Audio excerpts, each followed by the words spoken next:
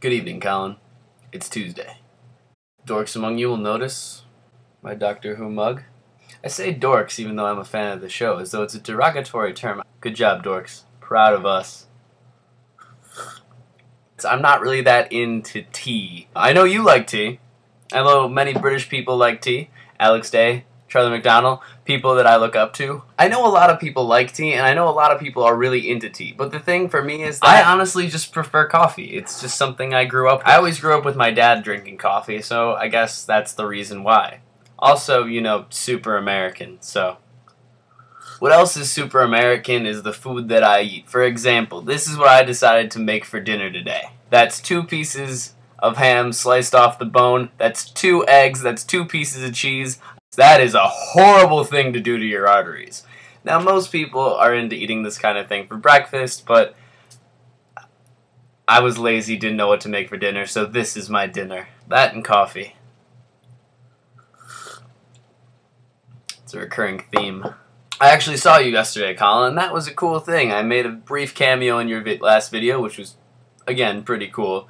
And the thing was that we spent a lot of time just talking. We spent a lot of time trying to write music, but, I mean, you can't force genius. Once again, I'm using the word genius. God! I don't know what I'm doing. We're not geniuses. We're just 2 people who are making things, and sometimes that's alright. Colin, I was thinking about privilege earlier today, and then I realized that I'm too much like John Green, and so I can't really talk about privilege, essentially because I am incredibly privileged, and if I start talking about privilege, I'm going to sound exactly like John, and actually Hank in recent times, because they both started talking more about those kinds of things. I guess the thing is that it all comes down to perspective, the way that we look at the world, and how we think about things. And my honest answer for you today as to what my perspective is, which is a question that you didn't ask, but I'm pretty sure that you're wondering about sometimes, because I know I do all of the time. Essentially, to answer the question, is that my perspective is that we are growing and changing, and that the way that we constantly look at the world is not constant. Our perspectives are changing, and that's okay, because we are growing and changing. Now, some days I'm going to be incredibly guilty about the fact that I am so privileged as an American. I can drive a car around whenever I want. I have lights. I have running water. I have food around me basically at all times. Essentially, I want for very little. I mean, I have stressors in my life, but that's because that's how everyone is. The different stresses that we have in our lives depend on our different situations as people, and that's just how life is. Colin, in talking about perspective, I've realized that I haven't really left it open to your perspective. And the thing is that you and I have perspectives that are, though radically similar, are also radically different. We look at things differently, and that's okay. It doesn't really affect our relationship. In fact, it allows us to argue and have meaningful conversations about things sometimes.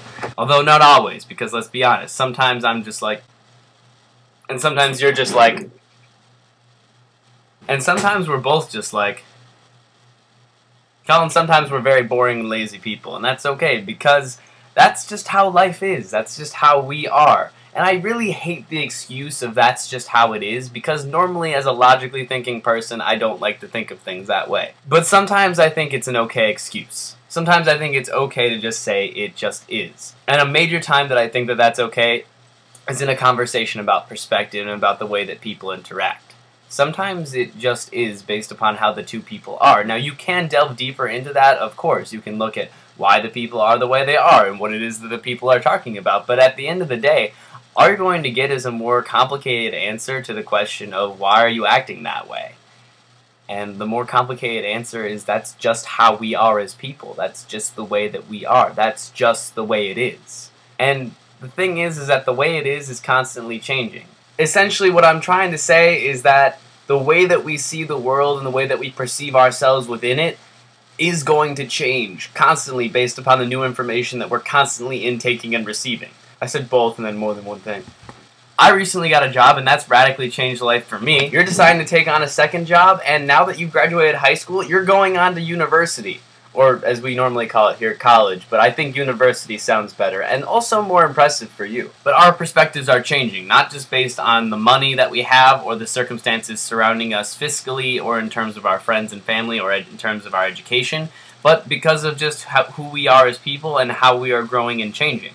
Essentially, our music is changing, our tastes are changing, Everything that we do is constantly changing because of our perspective. Our perspectives on things like music, politics, religion, it's all changing and growing and adapting as we change and grow and adapt to the information that we're taking in constantly.